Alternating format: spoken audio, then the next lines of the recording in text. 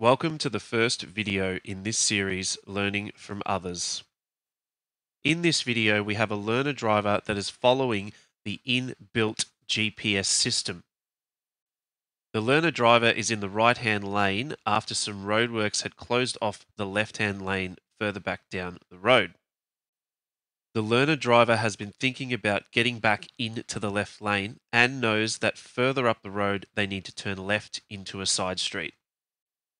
As we are continuing along this road, the learner driver scans ahead and spots traffic slowing for a clean sweeper in the left-hand lane. My only instruction was to slow down as the two drivers behind the clean sweeper might suddenly change into the right lane to go around.